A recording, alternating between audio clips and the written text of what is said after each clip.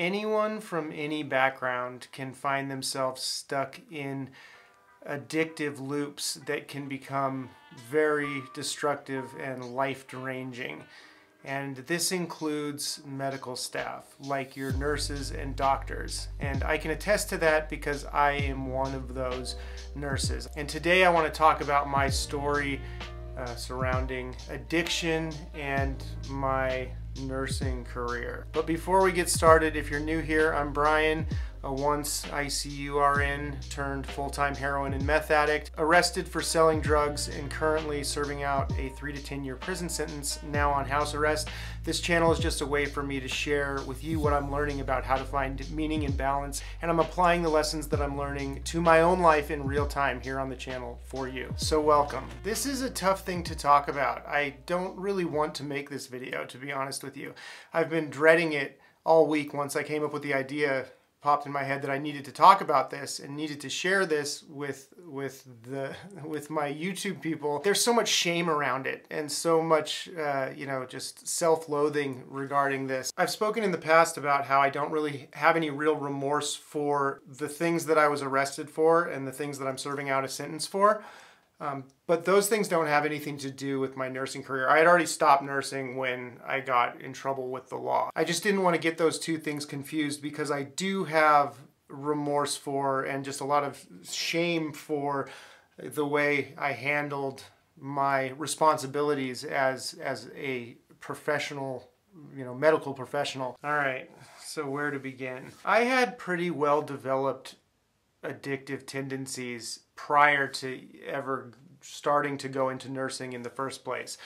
Like I've talked about before, when I started trying drugs in high school, I immediately liked them. I was immediately drawn to them, more some than others. And as many people know, when it comes to addiction, we people who are susceptible to hardcore substance abuse or any kind of other behavioral addictions as well, we tend to be, the addiction itself isn't the problem, it's a symptom of the problem. So I was kind of self-medicating for my own psychological problems from a pretty young age.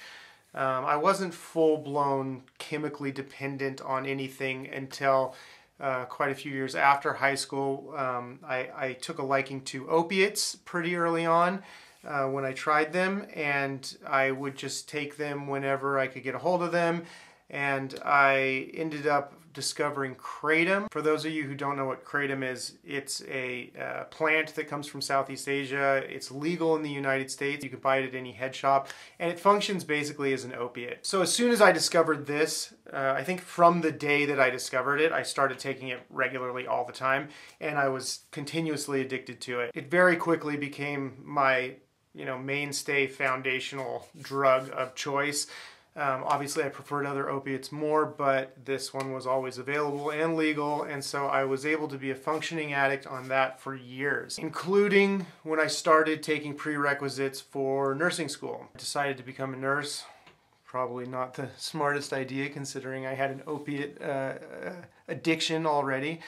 But we don't see these things as people who are suffering from these afflictions, right? We don't admit to ourselves what's really going on. I started taking classes. I've never been a super study happy person. I've never been really into school, but so as I started taking classes, I felt that I wanted something more to be able to study. I had tried Adderall in the past when I was taking college classes before, and I loved it, and so I immediately started to look for a prescription, somebody to prescribe me Adderall. I found it easily.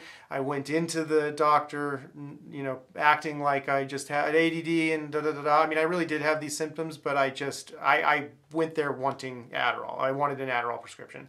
So I got prescribed Adderall. So I was taking Adderall and kratom throughout all my prereqs, and when I got into nursing school and going through nursing school. I wasn't taking the Adderall as prescribed either, just an FYI, just addictive tendencies. I would take more than I was supposed to, and I'd run out early and then be waiting for my next refill. So full on addictive mess already before I even started nursing, right? So I get through nursing school and I get my license and I get hired into a trauma ICU unit, get trained as a new nurse there, and then I'm on my own as an ICU nurse. I spent the first 2 years working at the unit that I was hired on, and then became a travel nurse where I would do contracts in different locations, like 3 to 6 months at a time. Over this period of time, where my addiction escalated wasn't actually because of access to meds, as you might expect. It was really more that I had access to IV equipment.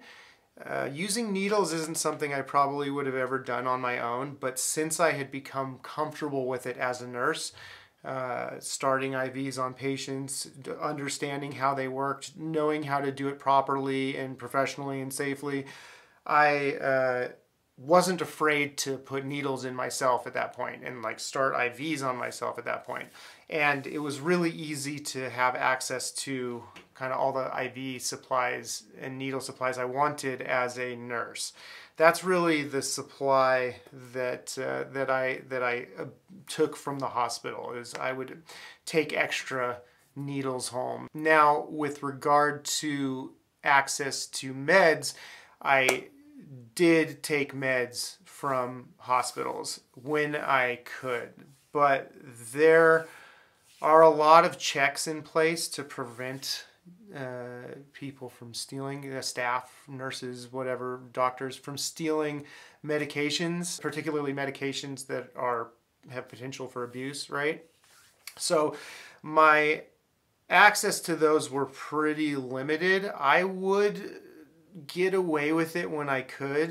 You know, I'm so not proud of this. Obviously, I'm so ashamed of this. This is like the most shameful shit ever to be doing this. Yes, I would take meds when I could, but there were so many checks in place that the access to it, if I wanted to get as much as I wanted, it would become very apparent very quickly that I was taking meds, you know, because of all the checks in place. I won't go into all that right now, but there's just ways that it will alert people that there's something wrong, basically. So the little bits that I could get away with here and there, I would take, but quickly, my appetite for those types of things was far greater than those little ways that I could get away with it. And I wasn't willing to put myself on the radar for that because I knew that I could just go find drugs elsewhere, right? I felt always like it was safer for me. It was safer for my image, I guess you could say, to go find drugs elsewhere. Okay, how this all came to an end was a couple of different things. One was that I was applying for a new nursing job, and I ended up having to do a hair test, and the hair test was positive, and so I thought, oh, I'm just not going to get that job. But they reported me to the Board of Nursing, which they totally should have. And at the time, I was so offended and just completely in denial of how severe my problem was. And I was all offended and stuff. But they obviously absolutely should have done that. It reported me to the Board of Nursing. The Board of Nursing said, hey, we can either investigate this or you can come to our rehab program and do our rehab program, and then we'll forget all about it. Again, like I said, I was in denial and I was like offended, and I was like, there's no way I'm doing that. I got a different nursing job, but during that nursing assignment, it was a 3-month assignment, about halfway through, my friends and family confronted me and said, hey, you need to go to rehab. And I ended up going to a different rehab unrelated to the Board of Nursing's rehab. Completed the 3-month rehab, was off of drugs when I got out. The Board of Nursing thing was still under investigation because I hadn't gone to their rehab, and they weren't like recognizing the rehab that I had ended up going to as the same thing. They needed me to go to theirs to drop the investigation. And so I was still, trying to figure out what to do about that. And the rehab that I just went to, though, needed a nurse.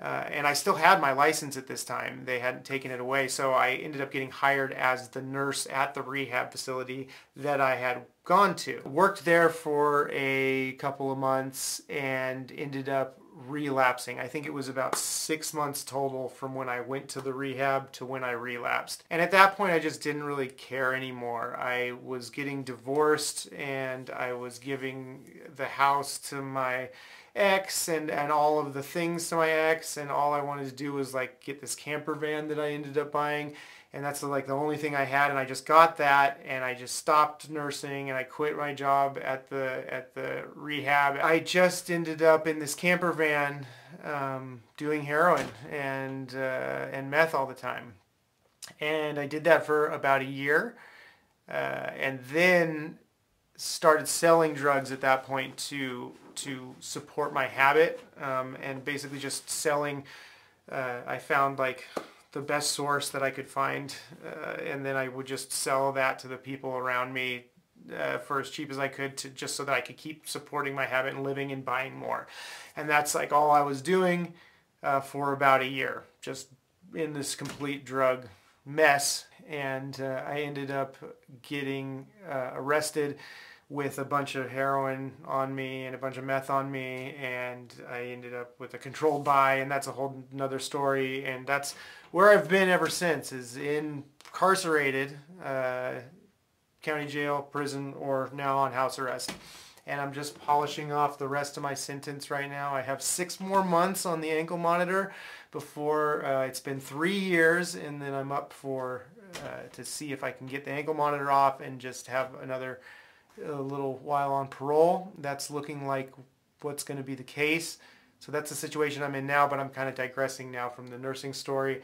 I just kind of wanted to give you guys a picture of the events that transpired over the last few years of my life before I ended up in the situation that I'm in now. So that's about it. Obviously, I have regret around everything that I did regarding my profession. I'm not planning on going back into nursing. I'm not hoping to get my license back. I think it's possible. I've looked into it, and it's definitely possible that I can have done what I did and be in a situation that I'm in now and still make the appropriate steps to get my nursing license back.